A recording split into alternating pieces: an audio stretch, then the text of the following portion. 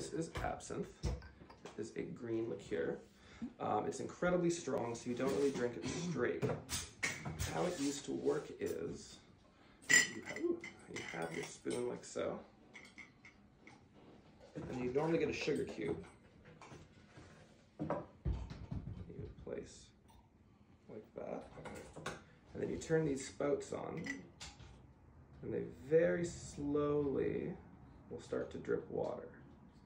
The water drips onto the sugar cube and then slowly, like so, and then slowly dissolves it.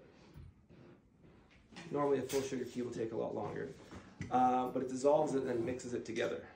The sugar, the water, and the absinthe kind of become one new compound, and it becomes very sweet and drinkable.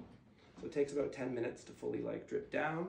And back in the olden times, this is where you would be a very social event. You'd have a couple of these, you'd go to your opium den, and then you would write the next great American novel.